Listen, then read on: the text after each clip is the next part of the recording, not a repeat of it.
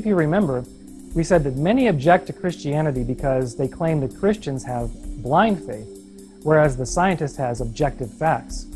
Or they claim that Christians have superstitious religion, whereas the scientist employs reason.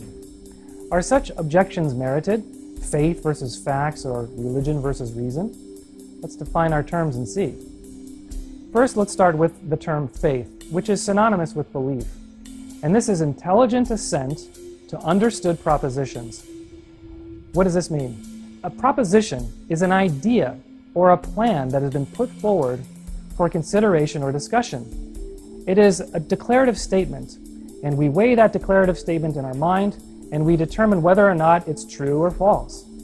If we think about the idea in our mind and we decide it's true, we assent to it, we agree. We have now exercised faith or belief. As an analogy, whenever we have state or federal elections, there are usually many propositions that are put on the ballot for state elections. Many states recently have been putting on their ballots whether or not marriage should be defined between a man and a woman. Now, this is an idea that is being proposed. And so we take this idea and we weigh it in our mind, this proposition, should marriage be distinctly defined between a man and a woman? If we agree with that, then we assent to that proposition. We agree with it and we believe it to be true. If we don't, then we dissent or we disagree. But this is the basic concept of faith or belief. Taking in ideas, weighing them in the mind, and either agreeing or disagreeing, either assenting or dissenting. How about a fact? A fact is anything that is done or that comes to pass, an act, a deed, an event, which is fixed and unalterable in reality. How about religion? Religion can sometimes be a difficult term to define. Religion and worldview are synonymous. When we talk about a religion or a worldview, it's a belief system. And when we talk about beliefs, we just define what a belief is. Belief or faith is assenting to a proposition. So a belief system is then comprised of many propositions that we have either accepted or rejected, and from that we then derive our values and our moral standards. It's the collective propositions that we have agreed to or disagreed with that make up our worldview, our religion. And so as we think about faith and belief, when we think about religion and worldview, we can see that everybody has a religion or a worldview, and everyone exercises faith, because everyone has to weigh ideas in their mind and either agree with them or disagree with them. And everyone is going to go around thinking of all the different ideas that are proposed, and they will collectively come up with a belief system, a religion or a worldview. And so the atheist, just as much as the Christian, has a worldview or a religion, and the scientist has faith just as much as the Christian has faith. The question really becomes which religion is more reasonable to believe. Which one takes more faith? The worldview of an atheist or a non-believing scientist, or the Christian? Now, how about reason? Let's define that term. Reason is the power of comprehending, inferring, or thinking, especially in an orderly, rational way. It's the proper exercise of the mind. Now think about this. When they say that Christians have religion, but the scientist has reason, think about what's being said. We can infer from that statement then that religion is unreasonable, and particularly the Christian religion. That should be offensive to us. Do we not employ reasoning when we are Christians? That makes no sense. Do we not properly exercise our mind, but the scientist does? Let's think about that. Secular scientists, non-believing scientists, tell us that life evolved from non-life. All of life came from non-living material. This is their starting point. It's their foundational premise. Christianity, however, teaches that life was created from life.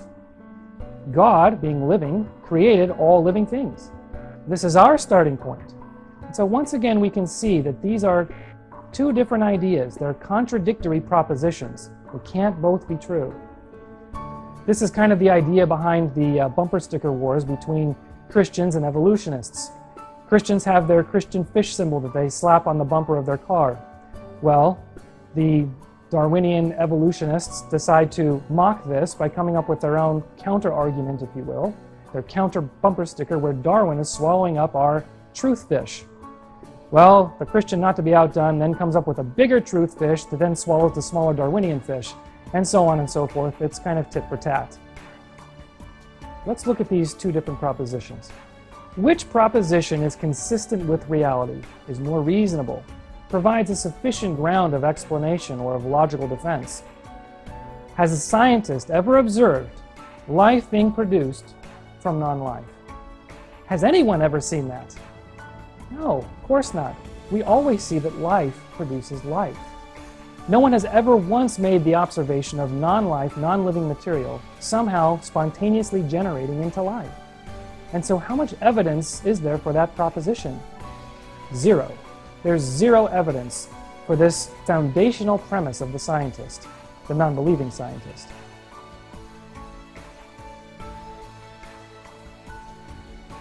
Is it a fact that non-life produces life? Or is it a fact that life always begets life? Which one's more reasonable? Which one has more evidence?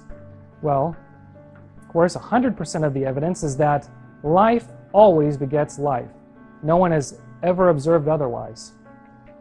Which proposition is more reasonable? Is it reasonable to assent to a proposition, to agree with an idea that denies all of reality? Is this the proper exercise of the mind? Is this reasonable? Think about it. Are we to agree with the idea that non-life produces life, even though every time we look at reality, it's consistently denying that fact, that quote-unquote fact? Which religion worldview or belief system is more reasonable? The one whose foundational premise is entirely inconsistent with reality, or the one whose foundational premise is always affirmed by reality? You tell me which religion requires more faith. Christians do not assent. They don't agree with the idea or the proposition that life comes from non-life, because we simply don't have that kind of blind faith. It's in fact the scientist, the unbelieving scientist, who has the blind faith, who is denying all of reality by saying that non-life produces life. And so when I get into discussions with scientists who believe those things, I tell them, I don't have your faith. Your faith is too great for me, because you're denying what is consistently proved to be false every single day, because life always produces life.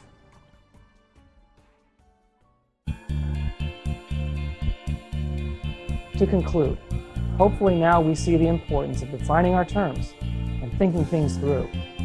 And hopefully your faith has been bolstered as you're better able to distinguish now between what is fact and what is fiction with regard to science. We don't need to be intimidated by the false claims of those who worship at the altar of science. While science is useful, it is limited, and it cannot offer any certain truth. In the next lesson, we will break down the limitations of science even further, so that there will not be a shadow of a doubt that the Word of God alone reveals absolute truth to man. See you then.